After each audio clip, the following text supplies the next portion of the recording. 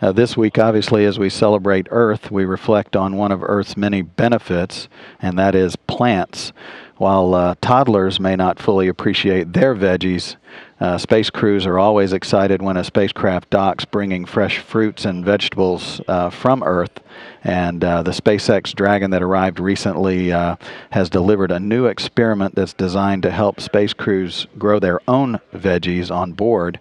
This would be essential, obviously, for long, deep space missions. Jessica Egan with the POIC there at the Marshall Space Flight Center spoke with a representative of the Orbital Technologies about the VEGGIES project. The VEGGIE is a food production system that will be flown to space station at the end of this year to provide supplemental nourishment to the astronauts and grow vegetables and such as lettuce and tomatoes and radishes, and a full dietary menu is capable on this production system.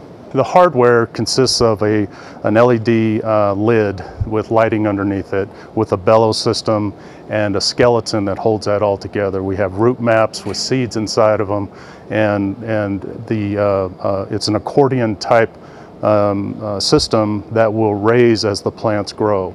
And the lighting system is only the light that is necessary for plants to live, and it's a 24/7 cycle, so there is no nighttime, so it grows very quickly and we turn the crops very quickly. So why is this unique? Well, it's unique in a way that it's very interactive to the astronauts. They can touch it, feel it, have the goodness. There's been plant science up there, but it's all been enclosed and very controlled environment. This environment is outside. It's very, very interactive to the astronauts. We are very interested in the environmental control and life support systems. With this plant technology, ISS with 0G, we're able to take and assess what the plants do in the grow, and what we're trying to do is capture the humidity, condensation, and recycle it back into the environmental control systems. So in this effort to resource utilize as much as possible. Now, it's critical to do this at 0G, because if we're going to do long duration space, Moon, Mars, this has to be done, and we have to recover and take those resources as far as they can. We have commercialized a lot of this technology with the LED lighting systems and wavelengths of lights. We're actually building full rooms of plant growth rooms for customers, universities, things like that.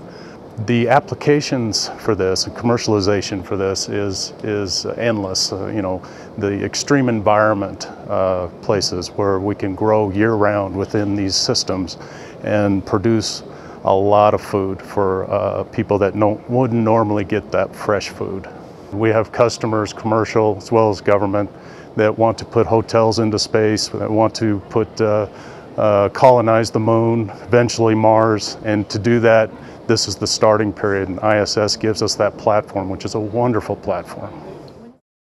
The first batch will be tested thoroughly to ensure safety and nutrition, but the goal is to eventually allow International Space Station astronauts to eat food grown right there on the station.